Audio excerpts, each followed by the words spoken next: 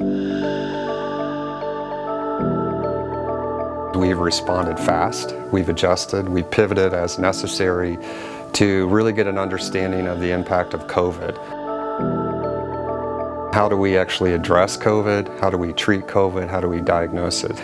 We've also been really productive during this particular time. We seeded all of our community with about $1.3 million in funding, and that's been leveraged to over $60 million in extramural awards, over 200 papers, 750 citations. This involves mental health, this involves data analysis, this involves clinical research, this involves treatments and diagnosis.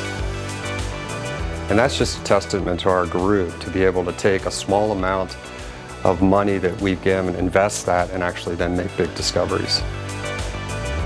Our community has stepped up, making discoveries that are going to have major impact on health and well-being, on societal outcomes, on the environment. And so that's what gets me up every day. It's just exciting to come and partner with all of these colleagues across the University of Utah. As scientists, we owe it to the public to explain what's happening, what types of things we're discovering. And animation is incredibly effective at being able to communicate these very complex and very tiny things that are happening that we're researching. My name is Janet Iwasa, and I'm an assistant professor of biochemistry. In general, my lab is interested in visualizing molecular processes, and we do this primarily using animation. We're really thinking about uncertainty a lot. And so I think one of the exciting things is really using this animation and the annotation tools that go with it to describe what that uncertainty is and to really make it transparent. That's the way science moves forward. I was following the news like everybody else, and I saw how devastating it's becoming. And it occurred to me that the work that we did and were doing at that point for Zika virus can be directly applied to detecting COVID-19. It was really interesting for me to understand what this virus is, whether it has a charge, electrical charge, why its size changes depending on different environments, what is its exact shape. What we do is we detect the whole virus together. And it has these spiking proteins. If there is a spherical particle that has those spiking proteins S1 and S2 and comes to our sensor, and if the size is right and if its electrical properties are correct, then we decide that this is a virus. So that is the innovation.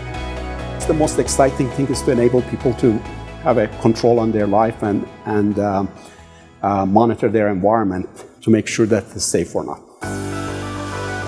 We had 20 days to collect the data, do the analysis, and write it up. And everyone agreed, yes, we have to do this.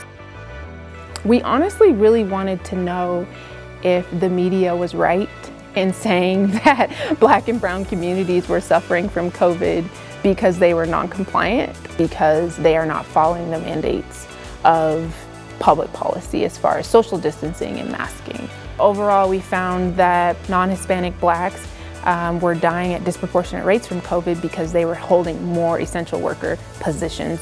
We wanted to be able to give voice to that and to be able to demonstrate that it wasn't necessarily a personal choice, but oftentimes a socioeconomic status that in their efforts to care for themselves and their family, they were having increased exposure.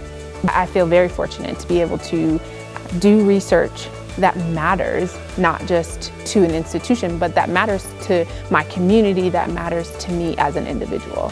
That means a lot. Research is fundamentally that thing that keeps us going.